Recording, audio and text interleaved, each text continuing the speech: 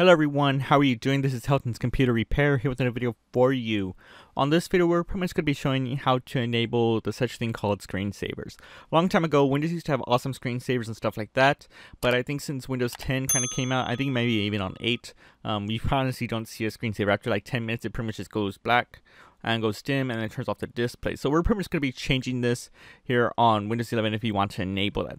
Also in the end of the video, if you want to get some pretty much Windows product keys or Microsoft Office pretty much cheap, I'm pretty much going to be showing you a video on there in the end of how you can get it, or if not, you can look at the descriptions and you can go to the links and use our discount code and you'll be able to get it from there. So let's go ahead and get started.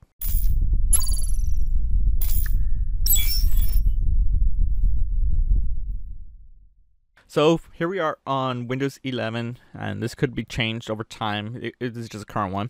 We're going to go ahead and just right click on the desktop and we're going to select personalize.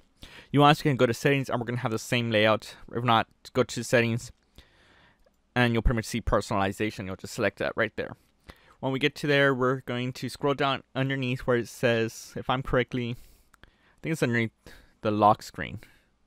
And then from there, we're going to look for pretty much the screensaver.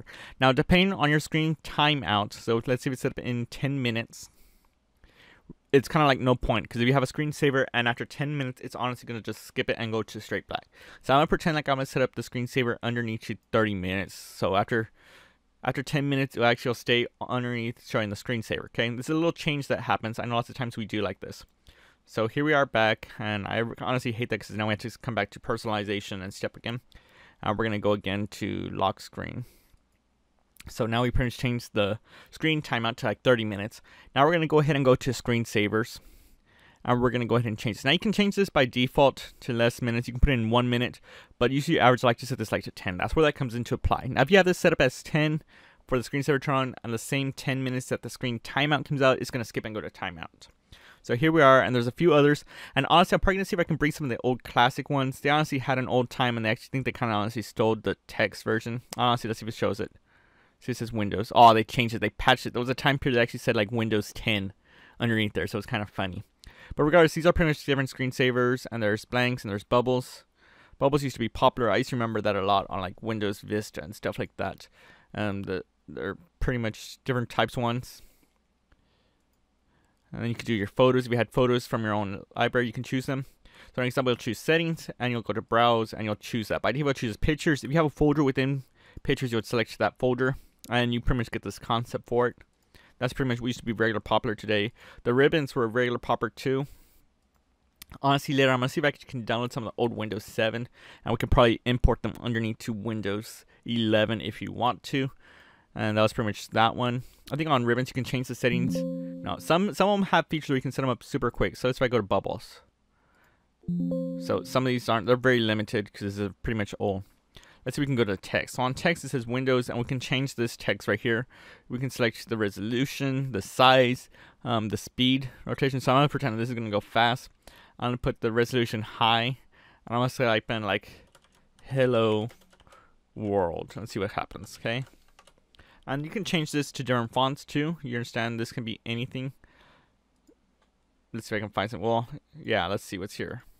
You can change it. I like to use like impact. Let's see what comes up. Oh, there it is, impact. And that's the one. You can choose in bold, stuff like that, sideways. It's pretty much how you want to set up.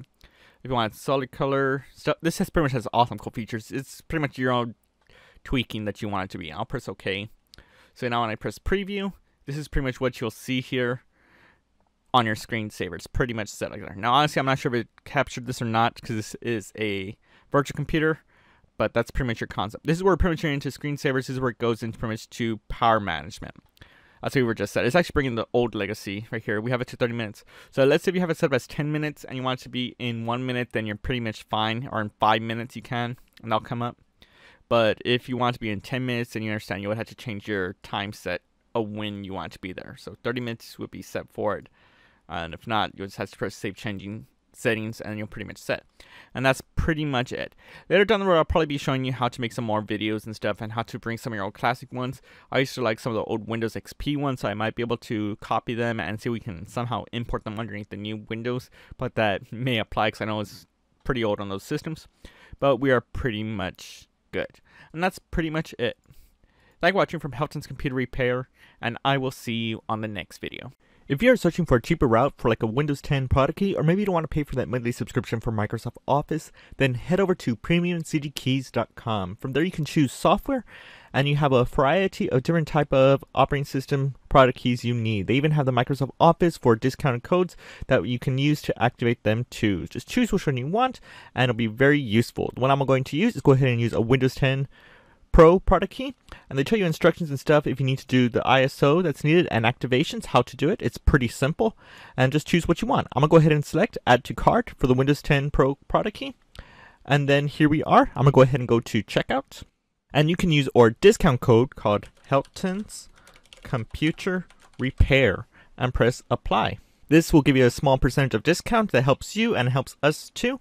From there you can type in your billing information, or you can use PayPal. Be sure on the contact information for the email that you do use an email that you have access to, because that is where they're going to pretty much send you the product key for the activations for it. So you will need that to be done.